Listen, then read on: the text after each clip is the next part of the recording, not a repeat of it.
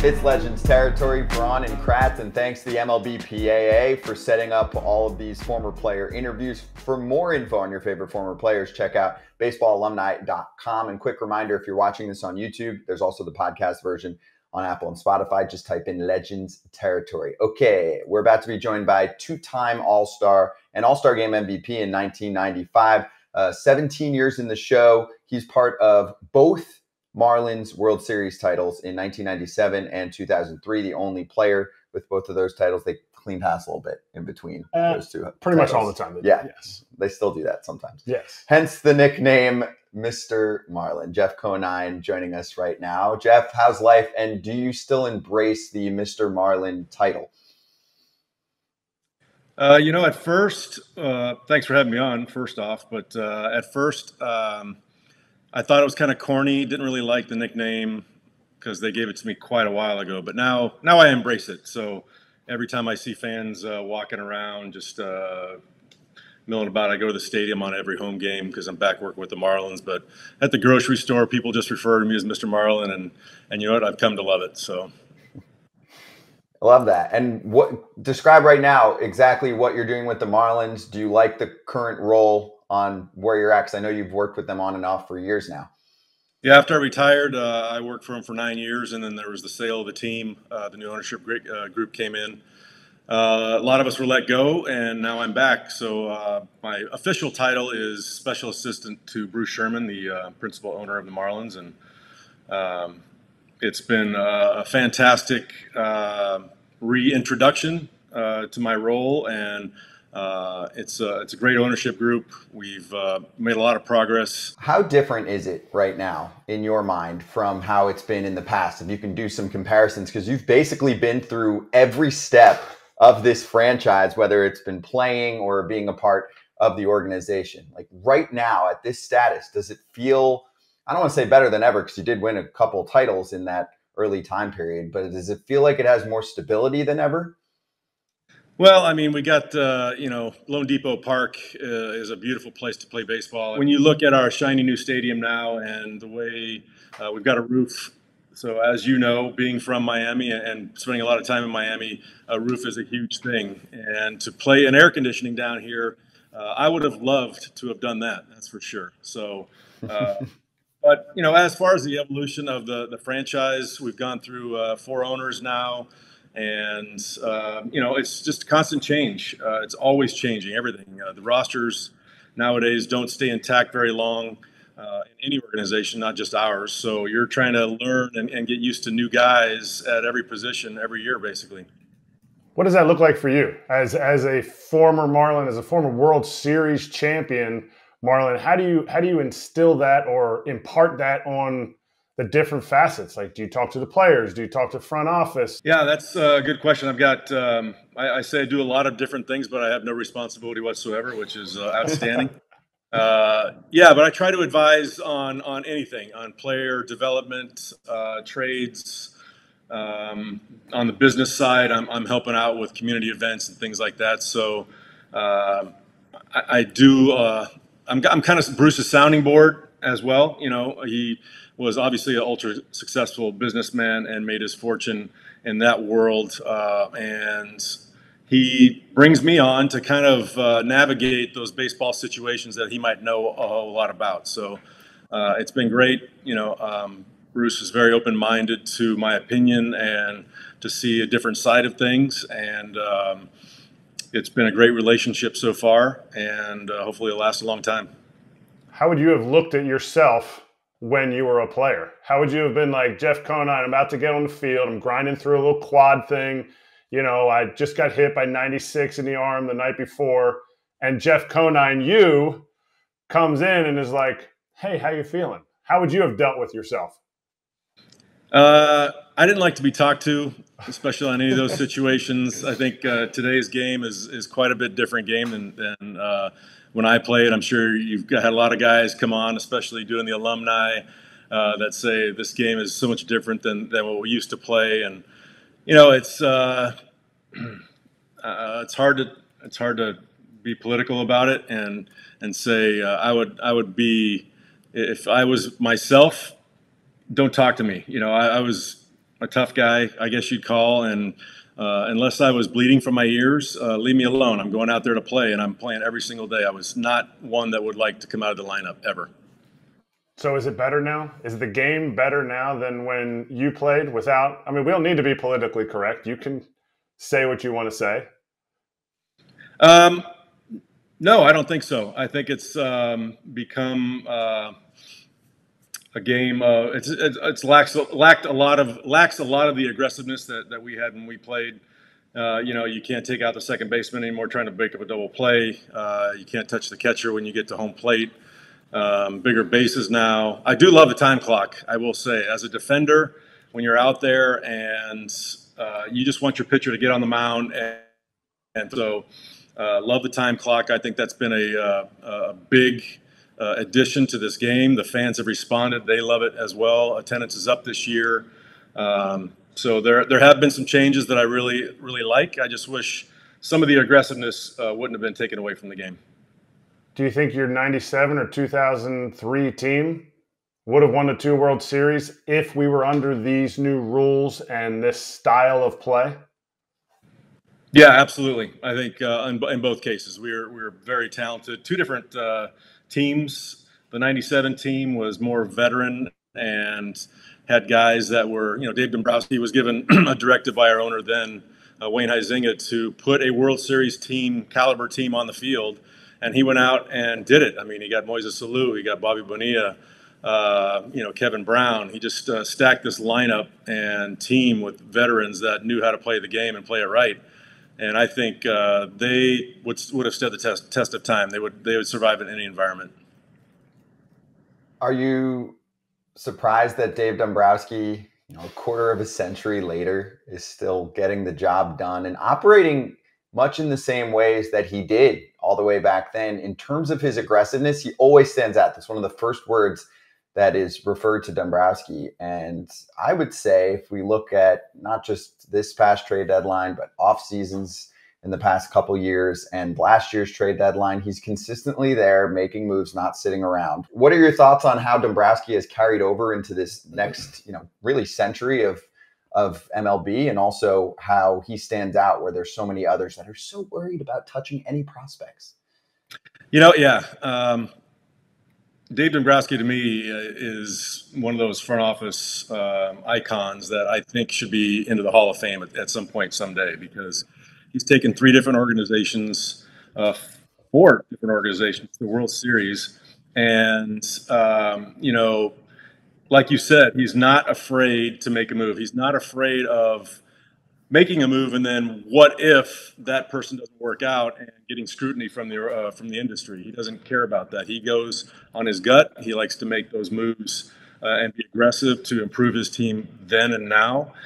Yes, he's played he's been at the helm of organizations that have very good resources that allow him to do that. But his track record speaks for itself. He should be in the Hall of Fame someday. And I agree. I think this. A lot of people in this industry won't make a move just because if it doesn't work out and they get scrutiny for it from either other organizations or Twitter people or their fans, the executives that aren't afraid to go out there and put their reputations on the line and not worrying about it and just saying, hey, this is our moves, this is what we're going to do, and we think it's going to work, and if it does, great. If it doesn't, also, we'll move on. Are the Marlins prepared to have success? Whether they're the team they have is like, the winning team, they're going to win the World Series. Are they prepared to have success? Are they moving in the direction to be a successful team that ownership says, we want to win. We want to bring in somebody that's going to build a team that wins year in and year out? Absolutely.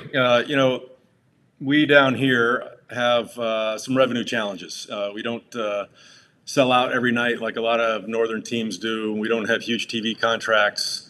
So our revenue is much lower than most teams. So as you know, with skyrocketing salaries, we can't afford to go out there and pay the $300+ million to these superstar players. So we have, and I think right now we're in a kind of a restart our minor league system. We got Skip Schumacher, who I think is perfect for this organization as far as moving forward. His staff is amazing as far as being able to cultivate those young players and teach them how to play the game the right way, because we don't have the luxury of having a 3, 4, 5 guy that they all hit 30 home runs every year and can sit back and wait for that big home run late in the game. We've got to create offense. We have to manufacture runs, and I think that's the way we're building our organization now, is to have baseball players again. I think a lot of people nowadays with the perfect game stuff and the landscape of travel ball focus more on tools and not how to play the actual game.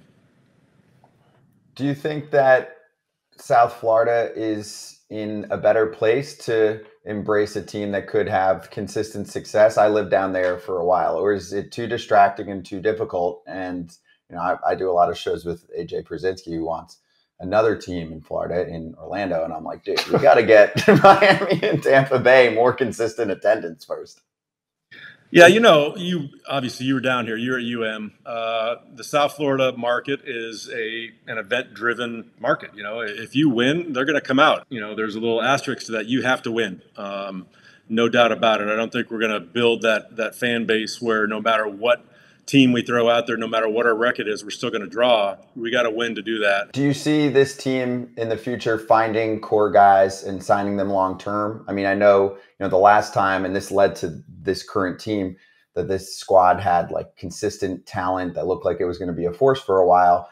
That was during the ownership change, and guys like Giancarlo and Yelich and Ozuna were traded away. Do you think if that opportunity comes about again, the team looks into signing extensions pretty early on in careers for players, because that's when you could, theoretically get a better bargain, right? You always look at, in the division, Ronald Acuna Jr.'s top 5 player in the game, top 3, whatever you want to call him. He's on an 8-year, $100 million contract. Any team can afford that. Right. And that's what we have to do. We have to get creative with those kind of deals. We got to get those players super early. Sandy Alcantara, that we have now, the unanimous Cy Young Award winner last year. That's what the Marlins did. They locked him up for 7 years, and that's the kind of deals that we have to do to be successful in landing those superstar players. We're not going to go on the free agent market and sign a Trey Turner for $350 million just to kind of have those kind of funds. And when you find that gem, the key is to lock him up early so you have control for 5 or 6 years. Does Bruce look to you for those kinds of discussions? Like, hey, when I was coming up through, I was 25 years old in this situation in the big leagues, I might have signed an extension. Does he look to you for that kind of stuff, or is that kind of out of your scope or realm? I'm out of the money side of it. I'm more on the player themselves and the makeup. I can definitely advise on if I think a player is the type of player that's going to fit into our system and have longevity, just because of, I think a lot of people don't give enough credit to what they do in the clubhouse. We've got all these metrics nowadays, and we've got stats, but those stats don't tell me anything about their heart and their grit and the way they play the game. And that's, I think, where I add more value, is that I can evaluate a player and dig into their past a little bit and hopefully advise that, yeah, this is a guy you're going to be able to count on for the next 5 to 7 years. And I will say, when there are early extensions signed and they don't work out, because many of them do, often it has to do with what you're talking about. Is, hey, I don't think this guy is going to be as motivated, or hey, I'm not loving the makeup of this guy in the clubhouse, right? He's getting into arguments with his teammates, stuff like that. So that's super important for the investment. Let me take you back to the early 90s, where you were part of an expansion draft. What was that like for the kids that are watching and listening out there who don't even know what that is? Yeah, that's crazy. The expansion draft, every team in the big leagues had to leave guys unprotected. So the first round of the playoffs, they could protect 15 players. So 25 guys on the 40-man roster were left unprotected. So the Marlins and the Rockies could go basically pluck off players off rosters, because they needed to fill entire organizations. They didn't have the luxury of just drafting 100 players at a time. So they wanted a big league caliber player that they could pick from every single team. And I was told like the day before that I was not protected. I thought I was going to be protected. And I was told the day before I wasn't. So, I went to my agent's office and we were watching the draft as it happened. And, with the 11th pick, the 11th round of the expansion draft, I saw Dave Dombrowski go up to that podium and he said, "From the Kansas City Royals." And I don't know, I just had a pretty good feeling right then it was me. So now I'm in the big leagues with a brand new team. We go to Melbourne, Florida. Our complex isn't even done yet. We're basically cast-offs from every other organization, and I might have played with a few of the guys in the minor leagues, but we called it the name tag spring training because, everyone was from somewhere else. We didn't get to play as one or as a minor league organization together. So it was an exciting time. It was a fun time. I don't think many people realize that down here in Miami, our first year, we drew over 3 million fans. And we were on course to draw about 3 million the second year when we went on strike. And that kind of soured South Florida fans with baseball for a while. Did it feel watered down at all? Because I remember I was 13 years old when the expansion draft happened, and had every 13-year-old wants to make the big leagues. And I remember somebody said, "Oh, well, the game's just not going to be as good anymore because they're adding these teams and everything." And I'm 13. That was my impression of the expansion draft. For you as a player in the absolute thick of it, did it water it down, or did you hear guys like talking about it around the league, like, "Oh, he wouldn't even be in the big leagues if it wasn't for the expansion draft"? No, I don't remember those kind of conversations. I don't remember. We had some pretty good players, even though we got plucked off of other rosters. Brian Harvey was our closer. We had Walt Weiss at shortstop, Dave Magadan at third. Orestes Estrada had just hit 35 home runs from Japan, come over, and he played first base for us. So Benito Santiago behind the plate. But then you look at, what we did in such a short period of time. We won the World Series 5 years later. So, like I said, a lot of kudos and credit goes to Dave Dombrowski to turn over that roster and put the pieces in place needed to win. And you can't go against that track record of winning a World Series faster than any expansion team ever. How did that happen versus, some of the teams that either have never won a World Series or barely get there, right? Seattle is number one. They've been around longer than the Marlins. And plus, like you said, it only took 5 years. Those organizations have been around for decades. So what's the secret? Secret is having somebody at the helm that knows how to put together a team, construct a team, and then luck. I mean, it doesn't matter. I mean, you got these $300 million payrolls that have all-stars at every position. But as we were talking about before, if that clubhouse doesn't gel, if that camaraderie and that culture doesn't come together, it doesn't matter who you got on the field, I think. So we had 2 World Series teams in Florida. Both those teams played like a family. And, like during the course of a 162-game season, you need some luck. You need guys to stay healthy. We had, 5-6 guys play over 150 games on both those teams. So when you've got that core group of middle of the lineup guys that can stay out on the field for 150 games, and you've got a healthy pitching staff and a healthy bullpen, I mean, you're going to do great things. And I think, what Dave did, he did that culture. He prescribed to that culture mentality and put together a bunch of guys that really played well together. I mean, family. We went out to dinner all the time. We did things together. Same with the 2003 team. I always said that the 2003 team was the most fun I've ever had on a baseball field because it was more unproven yet ultra talented guys, and we just all came together. We had a blast every single day we came to the ballpark, and I don't think we ever felt like we were out of the game no matter what the series score was. Who made that happen? I know I talked to Juan Pierre about the 2003 team. He said in the playoffs, he's like, we played the game. He's like, I didn't even want to leave the park. He's like, I showed up the next day super early and everyone was just hanging out. He didn't want the season to end. So because it's 2 different teams, you were there for the 97, left and came back. Did you feel like, I have so many questions about, because you just keep saying clubhouse. And we talk about this all the time on this show, how it matters. You can have all the talent in the world, but if you do not come together, and it doesn't need to be friends, but you got to be able to come together.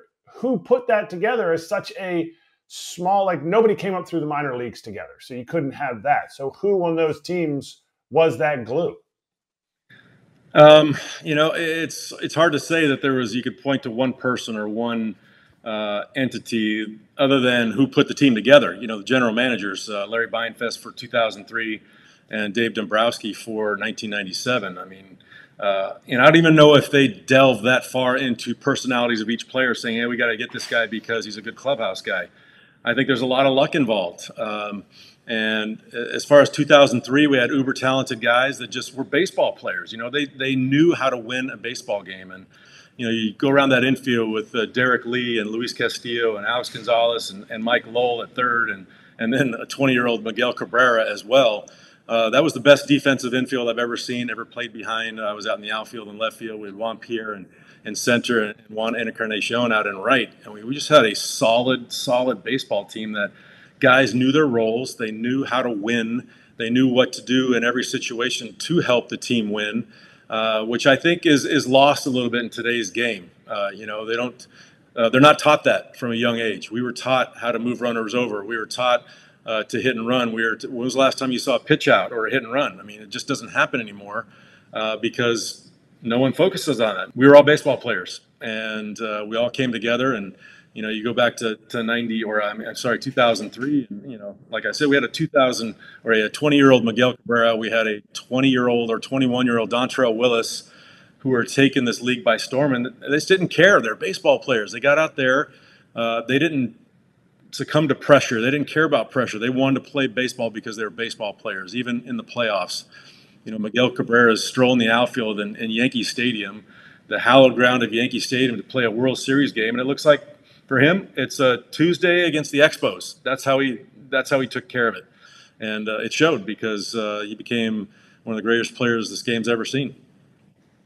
So, do you think that South Florida baseball and Marlin fandom in general would have been different if, say, Miggy stayed? And we'll get into the fire sale in general, but just starting with one of the legendary ball players at the start of his career, winning them a World Series, and who knows, could have won them more and had that whole career that we just saw right there in Miami. Yeah, of course. You want a guy like that on your team with 30 and 100 every single year, batting 300 plus. But I will say, everyone says fire sales. Yes, 97 after that was a complete fire sale. The team was absolutely gutted. They lost 108 games, I think, the next year. But ownership in 2003, yeah, we moved pieces around, but we put really quality teams on 2004 and 2005. But that injury bug got us. We didn't have the personnel play as many games as we did. Jack McKeon was still our manager. So we had legitimate shots to go back out there 2004 and 2005 to get back to the playoffs. And then things changed in 2006. But, we had really good teams in 04 and 05. In 97, did you feel like unloved, or did the players feel that way where you're like, what else could we do here? And it was such an uncharacteristic situation, even for back then, where suddenly the whole team is disbanded after winning a World Series. Did people understand the financial components? Well, that's just it. Baseball is a business, and Wayne Huizenga put out $95 million of his money to make money. That's what he does. He's a businessman. So from my understanding, it was, attendance after 94 had waned quite a bit. 95, 96 was ticking up a little bit. He gave the directive to Dave Dombrowski. He says, hey, go out there and build me a World Series winning team or a World Series caliber team, and I want to see if South Florida is going to support this team. And yes, there was an uptick in attendance for 97 just because we were so good. We had such a good record. But we didn't even sell at the first round of the playoffs. They kept those tarps up in the upper levels of Pro Player Stadium, and they would. I remember running out to my position one game, and the first game there was another tarp up there in the left corner, way up high, and I'm like, wait, that wasn't there before. I'm like, oh, they couldn't sell those seats, so they covered them up. Then of course, we win the first round of the playoffs. Second round, they start peeling the World Series. We've got 67,000 in the house, and that's Miami. I mean, it's an event-driven town. They're going to come out to see a big event. And sure enough, they supported big time in those playoffs. But Wayne Huizinga said this amount of attendance wasn't enough for me to make money and to make it a successful business venture for me. So he sold. Do you feel like then the next year in '98, when McGuire and Sosa took over the league, do you feel like they rescued the sport back as a whole to an upper echelon in terms of revenue, popularity, everything else? And of course, carrying that into, like, do you think guys like that should still be recognized and be Hall of Famers? Like, we had Big Mac on recently, who obviously is like, dude, he literally said, I put the sport on my back during that time period, and we knew what was going on. No doubt, no doubt. Him and Sosa, that captivated America. Not only baseball fans, but everybody. And I think that pulled baseball out of that doldrum, that hangover from the '94 strike, and put it back on the map. And a lot of people became fans again. And it's crazy to think that two players did that by themselves, pretty much, with that race they had. But even us baseball players were captivated every single night. We'd look at the scoreboard and wait to see who's hit the next home run, or check the box score the next morning to see who hit the next home run. And we were fans as well. It was a very exciting summer. Now, you weren't there when the change was made, but Jack McKeon came in 2003, partway through the season. Do you feel like when teams make those changes, it's kind of a last-ditch effort? Because you bring in an entirely new staff. I remember Doug Davis was your bench coach. Doug Davis had spent like 6 minutes in the big leagues as a backup catcher, and you guys go on to win the World Series. Do you feel like that move, and obviously you were listening to your teammates who played, do you feel like that move kind of ruined it for everyone else who fires a manager partway through the year and expects to win a World Series? It's that culture thing again. Jack was the kind of guy that he threw his 8 guys out there every single day. He'd get the bench guys in occasionally just to keep them semi-sharp, but he had his guys, and he's like, you know what? Check your egos at the door. That was his big saying. Check your egos at the door and go out there and have fun. And that's what we did. We embraced that. When Jack took over, the Marlins were 10 games under 500, and from that point of the season to the end, we had the best record in baseball. So we really embraced Jack and the way he made some crazy moves. Jack would have a gut feeling about something. He'd put a reliever into bunt or reliever into pinch hit, and it would work. It was like, we said that Jack had the golden horseshoe, where, and every move that he made worked out, and we rode that to the very end. And it was an exciting. I think that's one of the reasons we had so much fun, was that Jack let us be us, and he let us play us, and I think he let that clubhouse manage itself. And it became this group of guys that just had a common goal of winning it all, and we made it happen. I want to ask you then about spinning forward to your time with the Marlins. I know you mentioned earlier in the conversation you had time off from the team. What happened there with, I guess, your relationship with Derek Jeter? Did you have a lot of conversations with him about kind of, keeping the longevity with the team? You're really the only guy, like we mentioned earlier, that has been with this franchise through thick and thin from start to finish. And there's been a lot of chapters. Yeah, a lot of chapters. Basically had just a couple sentences of conversation with Derek. Our team president at the time, David Sampson, was the one to tell us the news that we were no longer employed. That was me, Andre Dawson, Tony Perez, Jack McKeon. We were all special advisors, and we were all let go. So, you can say what you want about change and changing things up, and they did that. The new ownership group came in, and they wanted a clean slate, so they basically got rid of everybody that was associated with the previous regime and started from scratch.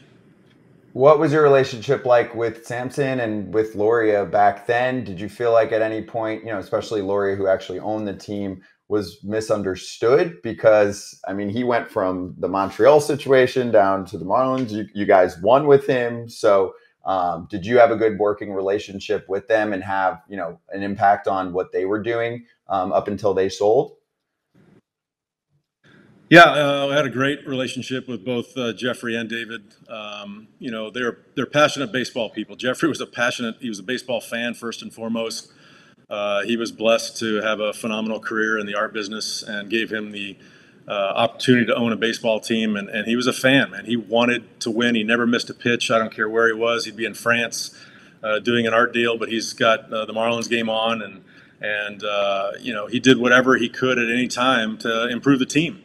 And he gave David that leeway to try and improve the team whenever he could. And, like I said before, Miami and the market of the Marlins have always had financial constraints of what you can spend. And I think Jeffrey even overspended his limits just because he was so passionate about trying to put a winner on the field. It's no secret there's some owners in the game, like obviously in Oakland right now, there's a lot of scrutiny on what's gone on there. I've always been trying to think of a way for owners to connect more with the properties that they own in our sport. And some of them do a fantastic job. And like you said, to me, just hearing that an owner loves the game, he's at the games, like that is step one in terms of hoping that your franchise will connect with the fan base and understand what it's like, right? There's some owners, and we've talked to some players where they've never showed up. Do you think that there's anything we can do? Like, obviously, you can't tell an owner what to do with his team, but maybe the commissioner's office is like, hey, you have to go to at least 20 home games just so you can experience what you run. Because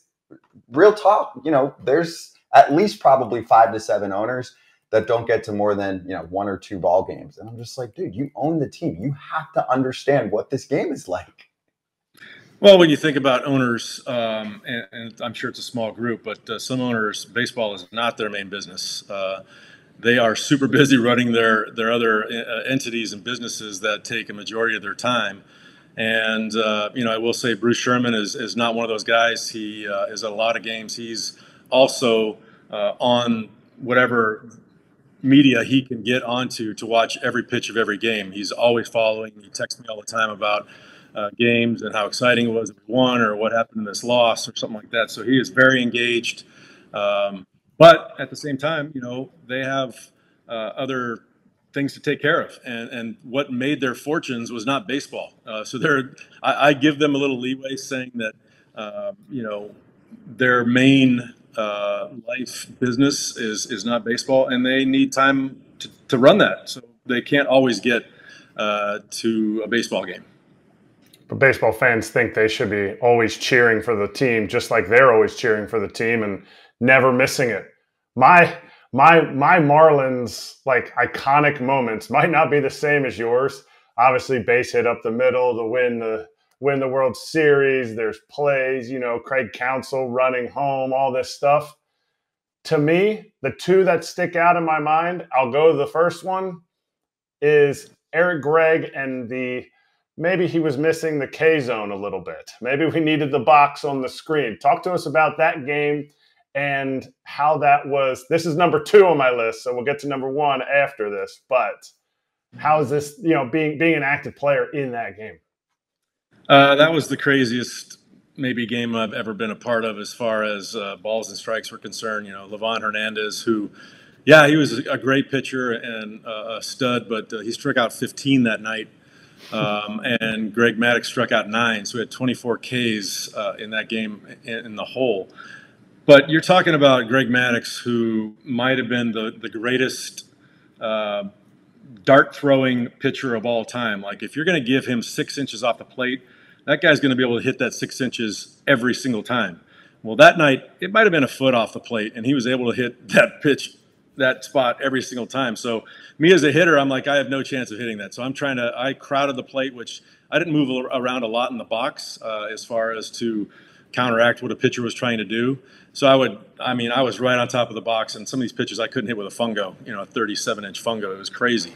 But it was for both ways. It was for both sides. It was a 2-1 game. We ended up winning. And if you remember the last pitch of the game, it was Fred McGriff was up there, and Livan threw a curveball.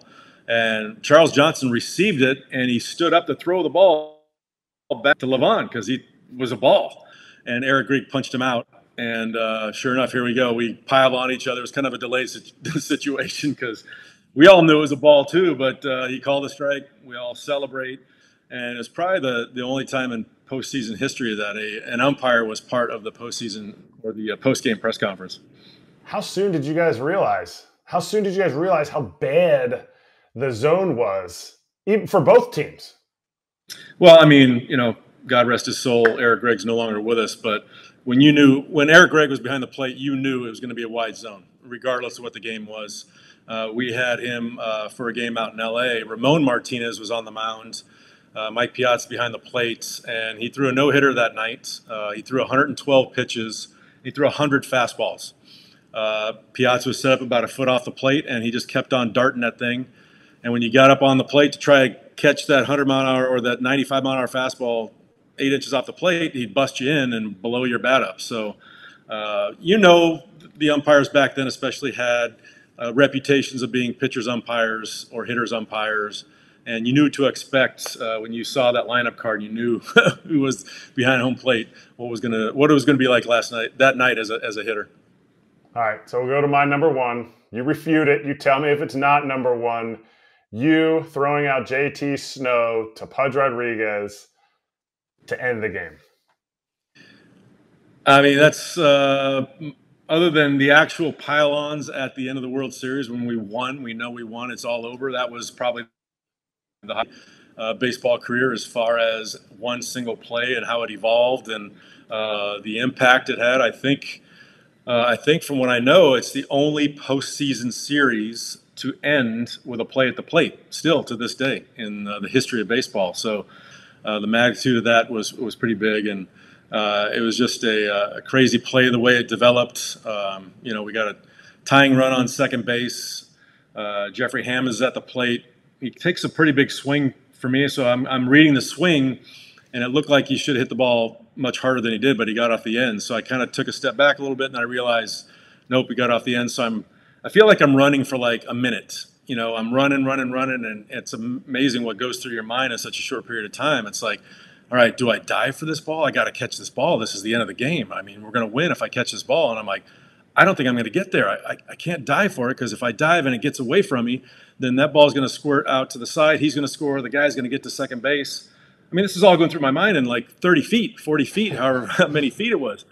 So I decide, no, I'm just going to try to play it on the short hop, and I think he's going to score easily, just the way in my mind how long this play was taking to develop. So kind of checked up on the side. I came up to the side, and I got it, and I made the transfer, and I got to about right here to throw it, and I saw where JT Snow was, and I'm like, holy crap. And I let it go, and I saw the trajectory, and I knew it was going to be a one-hopper. It was a little offline, but I saw where JT Snow was, and I'm like, oh, my God, I think we got him. I think there's going to be a collision. And then it seemed like everything went in slow motion from there on.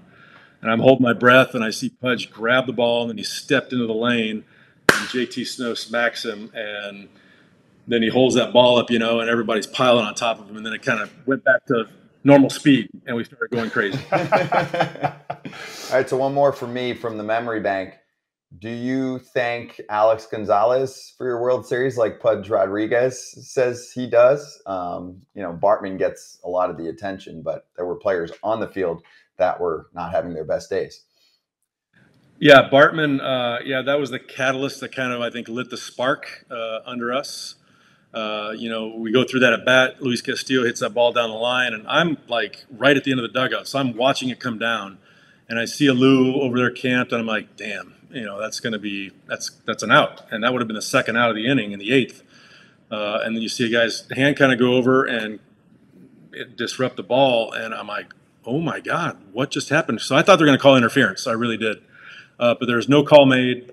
And our dugout went crazy, and guys started screaming, let's make him famous, boys. Let's make him famous. And then, like you said, he ends up walking or getting on base. The next play, Miguel hits that two-hopper to shortstop. Gonzalez, who won the Gold Glove that year at shortstop, clanks it, and everybody's safe. And then, like 12 minutes later, we had scored 8 runs, and we're now leading Game 6 8-3. It was the most insane inning that I've ever been a part of. Is it crazy to you how much that has carried over to 2023 now, where one fan's name and one situation there is still like so big, and the Cubs even since then have won a World Series, yet still, whether everyone knows who he is. It's been a long time. Yeah, we didn't make him infamous; we made him famous. And I think there was a guy, or a mayor, I think in Vero Beach, offered him sanctuary for like 3 months free rent at some resort just to get him out of Chicago because he knew he was never going to be able to show his face there again. And that goes to show the passionate Cubs fans, and they had not had a World Series in like 108 years at that point, and they were so desperate to get in there, and they were up 3-1 on the lowly Marlins. You know, everybody thought of us as just a low-lying team, and we played in a football stadium in South Florida, and they thought they were just going to steamroll over us and get onto the World Series. But my goodness, that poor guy, his life was forever changed. And you ask any person, I don't care if they're a baseball fan, to name maybe their top 3 most villainous, hated people, Bartman's going to be one of them. Yeah, it is freaking crazy how long it's been, and that still carries 20 years. 20 years ago, he's still. The only other name I can think of like that is like, but this was on the positive end, like Jeffrey Mayer in that game with the Yanks and Orioles made the catch, but not as much. The one that I thought of was, you know, Mookie rolls over. And the third, no, through his legs. Right, through Buckner, but that's a player on the field. It's a player, but like about a fan. They said in the dugout, let's make him famous. They didn't say let's make Alex Gonzalez famous. He already was. Let's make Steve Bartman famous. It just blows my mind. Yeah. And you know what? Really if you were sitting there and I was sitting there, we probably would have done the same thing. The ball's right there. What does every fan want to do? They want to catch a ball. And he didn't really probably even realize that he was in the field of play. He just wanted to catch that ball. And unfortunately, he was in that seat. If the guy next to him, if it was one seat over, that guy probably would have done the exact same thing. So it was just unlucky. Wrong place, wrong time, for sure. Yeah. Also, the awareness of just if there's a baseball in the air, you don't know as a fan like exactly where it's going to land. So it's like Google. It's like Uber. You know, it's like he's in forever emblazoned in our culture. Yeah, it's a verb. Like you Bartman's that play, right? you reached out, you interfered. So, well, we'll end it on that, Jeff. Awesome talking to you. Appreciate it. And also just for everyone watching and listening, for more info on your favorite former players, hit up baseballalumni.com. Thanks to the MLBPAA for setting this all up. And great to talk to you, Jeff. Likewise, guys. Appreciate being on.